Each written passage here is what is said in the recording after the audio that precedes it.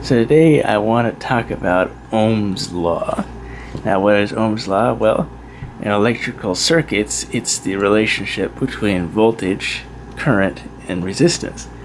Now, before I get too far and talk about Ohm's law, I'd like to talk about these three elements in circuits to make them a little more understandable for a first-timer that's trying to understand how a circuit works.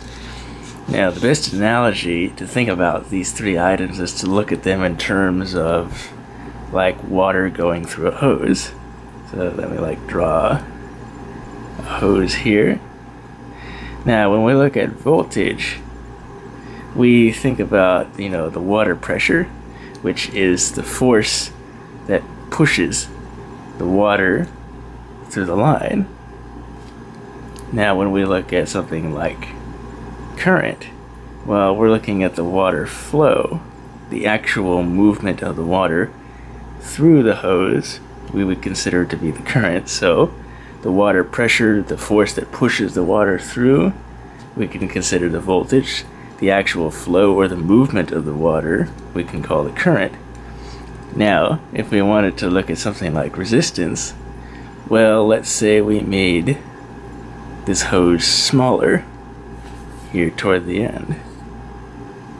Well, now what we've done, by shrinking the size of the hose, now this water flow is now restricted. It can't move as much water through here at the same rate as it did in this section.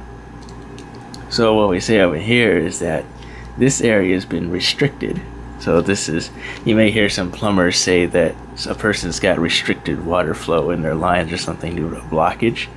Well, this is kind of what that's talking about. This is more restrictive than this.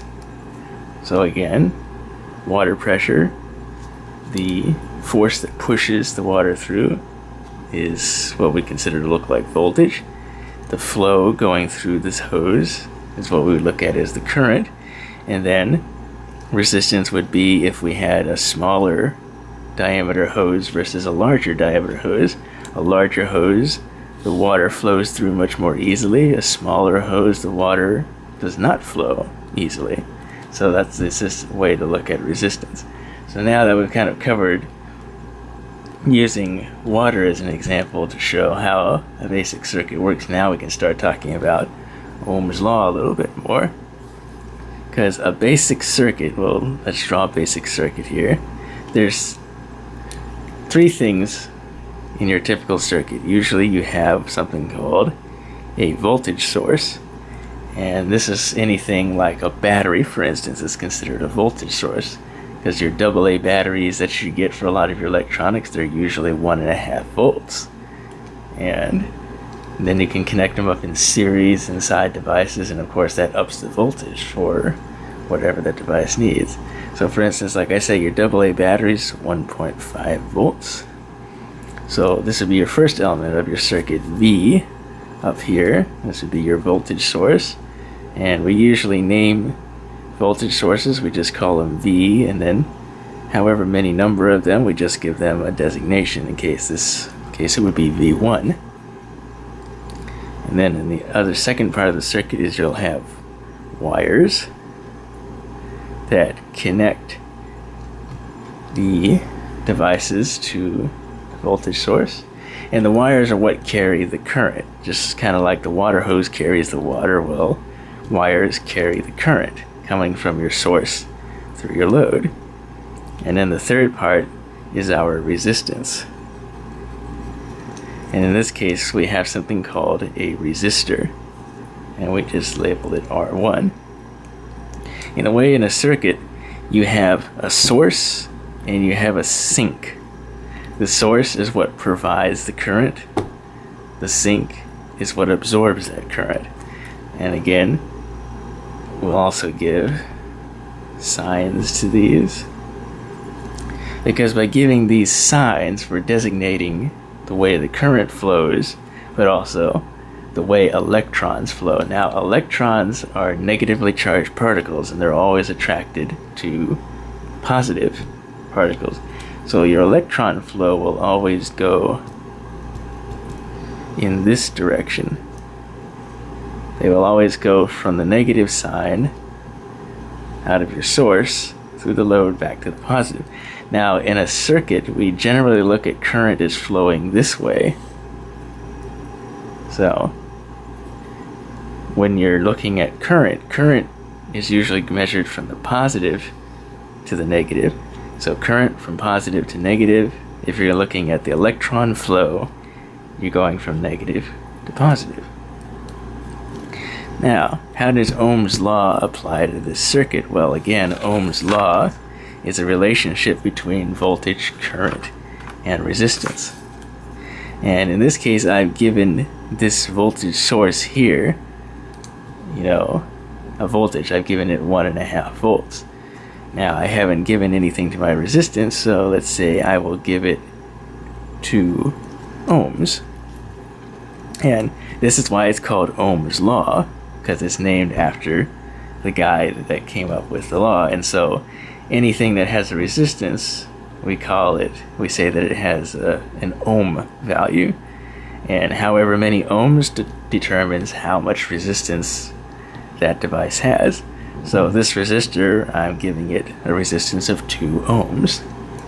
Now, we're not looking for voltage in this circuit. What we want to find is I, because we want to find the current in this circuit. So we can rearrange Ohm's law to look for that, because right now it's set up to be looking at voltage. So let's rewrite that, because we want to look for current. So we're looking for I, and then it's voltage over resistance.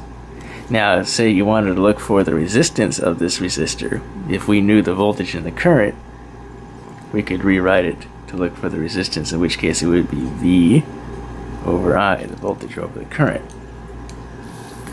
Okay, so let's apply Ohm's law to this circuit, see what kind of current we would expect from it. So we have a 1.5 volt source, and we have 2 ohms. So we go over here, we get I, we have 1.5 volts, we have 2 ohms, so then our current should be 0.75 amps. In this case, we can also rewrite that as 750 milliamps. Again, when you're doing a lot of circuits classes and stuff, you're generally going to be measuring your current a lot in milliamps, unless you're dealing with devices that have a high current draw or something. You're generally not going to be writing these in amps or even kiloamps or megaamps. You're generally going to be measuring circuits like these using milliamps, possibly even smaller stuff like microamps or nanoamps. But that's how Ohm's law works. It's just a relationship between voltage, current, and resistance. And we showed a generic circuit here and applied Ohm's law to it to find the current here, which of course we found to be 0.75 amps. And of course we got our voltage and resistance determined. So let's apply this to an actual circuit. So here I've got the snap circuits that I showed in a video earlier about its unboxing and whatnot, and I've set up a generic circuit here, very similar to the one that I drew on the paper here. The only difference is I've added a switch, and a switch allows me to basically close or open the circuit. A closed circuit means the current can flow through it. When it's an open circuit, it means there's a break in it somewhere and the current cannot flow. This is basically how your light switch in your house works. When you want to turn on the light or something, you flip up the switch, you close the circuit, the current can flow and the light comes on. You turn that switch off, you break the circuit, now it's an open circuit and the light turns off. So what I need to do first is I need to take a meter and I want to measure the battery voltage and I want to measure the actual resistance through this resistor. Now it's labeled as 100 ohms, but never believe the actual resistance of the resistor. You always want to check it with a meter. When you're going to be doing your labs in your circuits class, you will always be checking the resistance of your resistors and other devices with your meter before you ever do any calculations, because you will not get a perfect 100 ohm resistor or anything like that. It will usually be maybe an ohm or two off. So let me find a meter here.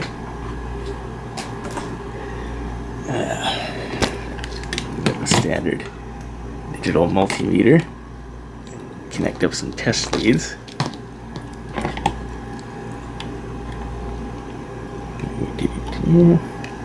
And I'm going to set this in the 200 ohm mode, since that's about what I'm looking for. Connect this to the terminals here.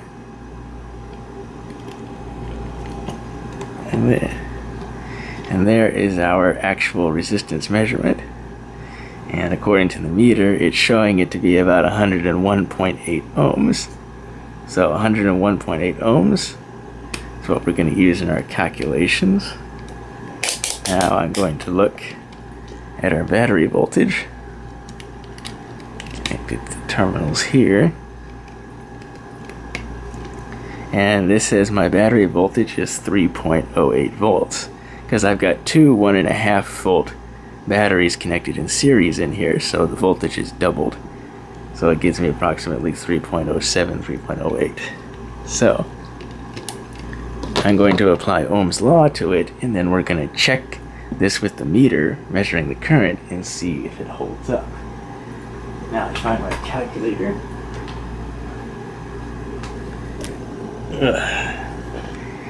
Turn the calculator on here. So we measured approximately 3.07 volts. Again, I'm looking for current, so I'm using this version of Ohm's law, I equals V over R. So we've got our voltage is 3.07 volts. We're going to divide that by the resistance we were getting was 101.8. And that gives me 0.030 amps, which in this case would be equivalent to 30 milliamps. So when I turn this circuit on and current starts flowing, I should find 30 milliamps of current going through the circuit. So let's do that. Now I could turn the circuit on right now, but you can't see anything, but there is current flowing through there. But what I'm going to do is I'm going to hook up the meter in series here. I'm going to take the switch, resistor, I'm going to take my leads, and connect this meter up. And what I'm doing with the meter here is I'm connecting it up as something called an ammeter.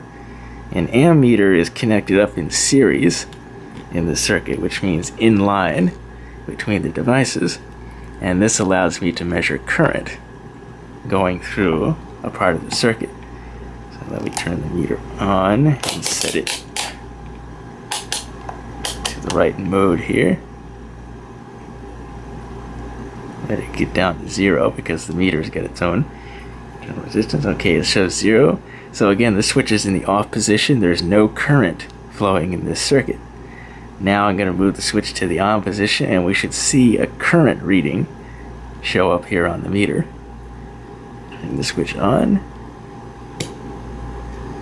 And there we go. Now it's showing that there is current in the circuit, and as the meter shows, it's 0.03. That's 30 milliamps.